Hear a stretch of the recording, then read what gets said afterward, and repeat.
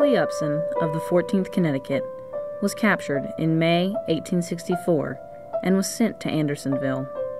His mother, Martha, frantically sought information about her son's whereabouts, but couldn't find anything.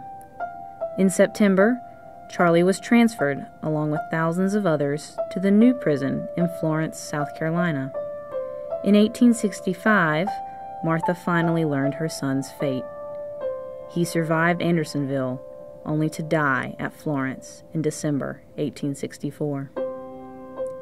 Desperate for comfort, Martha wrote Clara Barton at the missing soldier's office and asked that she visit Charlie's grave in Florence, since Martha could not travel all the way south from Connecticut.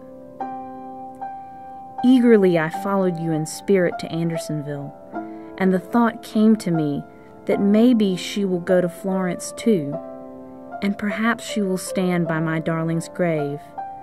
Oh, I couldn't bear that you should stand on that spot and not carry in your heart a message to Charlie from his mother.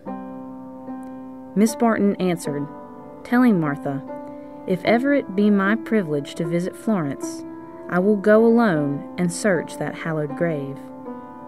But she never went, and all Martha read in Miss Barton's letter was no.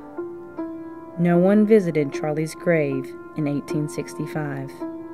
In fact, no one visited his grave at all, because Charlie, like the thousands who died at Florence, has no individual marker.